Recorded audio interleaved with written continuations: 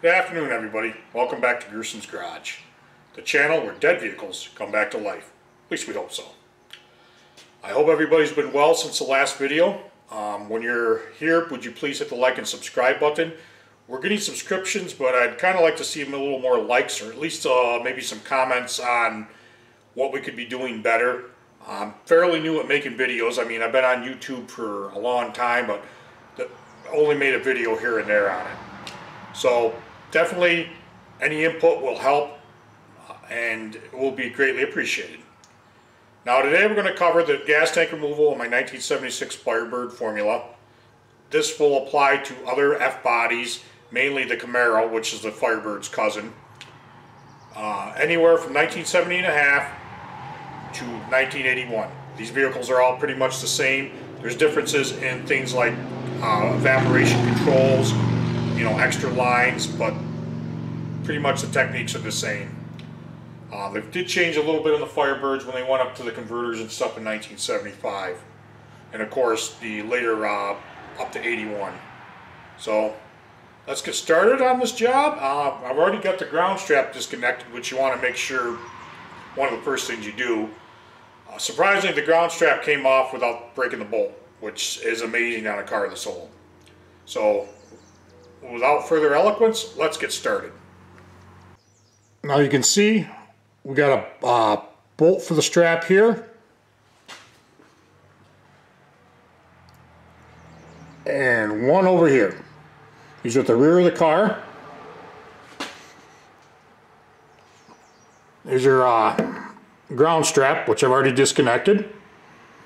That Freol is amazing stuff. It is one of the best penetrating oils I've ever used. Okay, now get back over to here. These are your fuel lines, and as you can see, I marked them. No, I'm not going to reuse them, but it's always good to know where they go. This is where I told you guys earlier, when you're doing a restoration, masking tape, diagrams, all that stuff comes in handy. That way you'll never lose your spot. Now what we're going to do is use our transmission jack over there to support the tank, because I'm doing this alone. And while we're on that note, please practice safe techniques, especially if you're doing this on jack stands or a lift. Lifts can be dangerous. Trust me, I got this one on the stops, and I always keep a little hydraulic pressure on the rams. So we'll get to that in a second here. Okay, I told you about the two fuel lines here. They're pretty dry rotted. We're not going to try to save them. So what we're just going to do, we're just going to cut them. Well, a little easier said than done. But, oh, there's one. If you don't have a set of these, get a pair, because I'll tell you, they are very handy for cutting tubing. It's a lot safer and a lot easier than using a knife.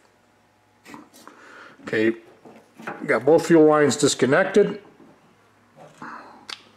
You can see we got our transmission jacks. I put these blocks in here so these weren't resting on the gas tank and causing a dent.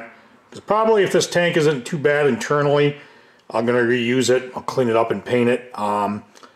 Yeah, I know they make new gas tanks, but it's like a lot of other things made aftermarket. They're not as good as the original. If you can get away with using an original, then use an original, in my opinion. But we'll see how it looks.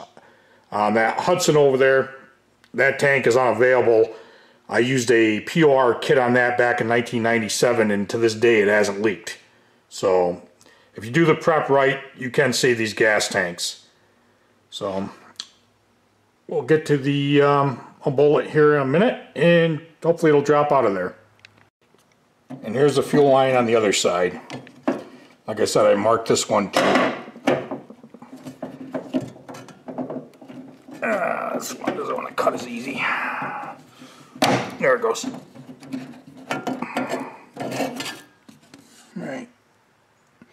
Now, when we pull the tank down, we'll have the sending unit wire too that's going to have to be unhooked, but we'll have to get the tank down first for that. Okay, let's give this a shot.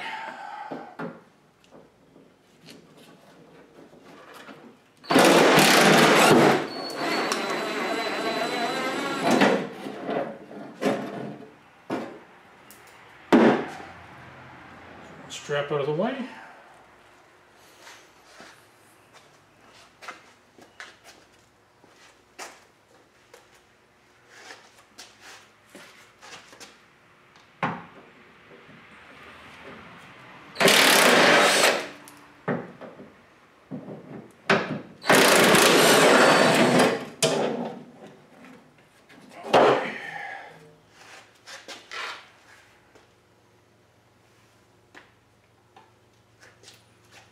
Save our 2 bolts.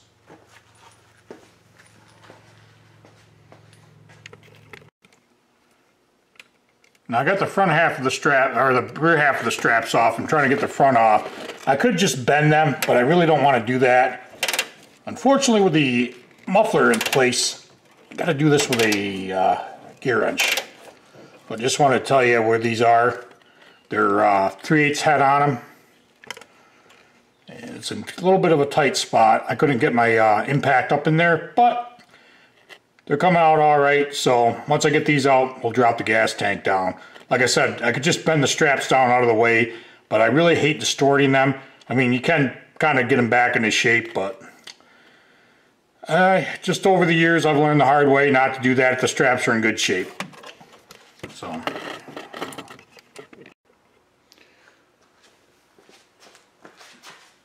Alright, we're getting unhooked. I couldn't get the straps out all the way, but I took the bolts out, I loosened them up, I kind of got them out of the way. When we get the tank out, then we can worry about getting them out. I just didn't want them getting all bent up and distorted. So we're going to try lowering the tank. We got to remember there's a fill neck that goes up behind the license plate. So.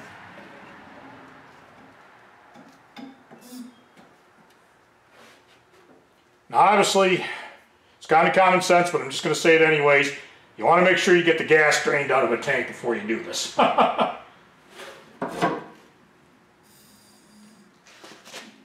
of them little siphon pumps, you get a Tractor Supply, comes in real handy, like you use for transferring kerosene. They usually only work once or twice on gasoline because it destroys the pump, but they do come in handy for that. Okay, we've got to be careful. We don't want to go down without ripping that wire out, the sending unit.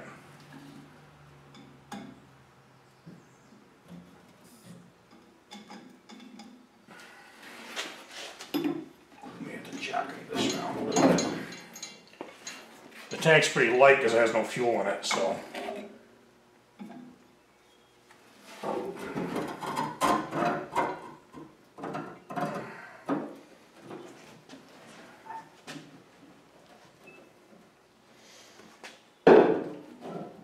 Still does have the odor of gas. Considering this car's been on the road since 2005, that's pretty good. Any gas that's left in there is probably pretty nasty though. Okay, there's our sending unit wire. I have to get up there with a light.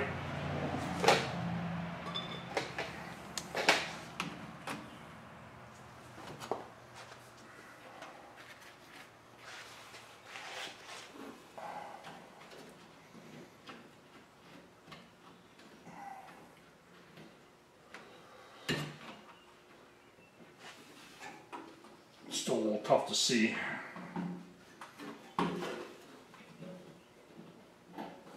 Should just pull right off. You have to wiggle it a little bit.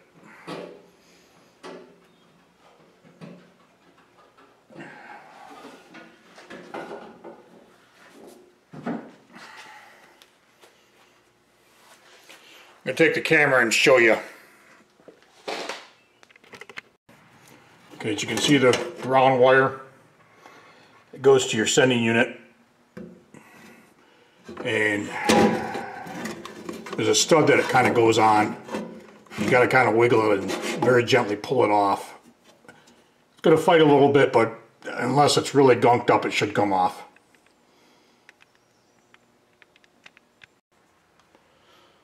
Okay, we got that off. Now we should be able to get the tank all the way out.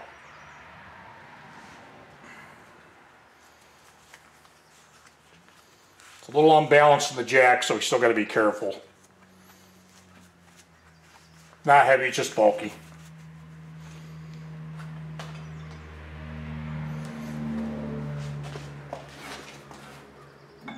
This doesn't mean I want to drop it on the floor.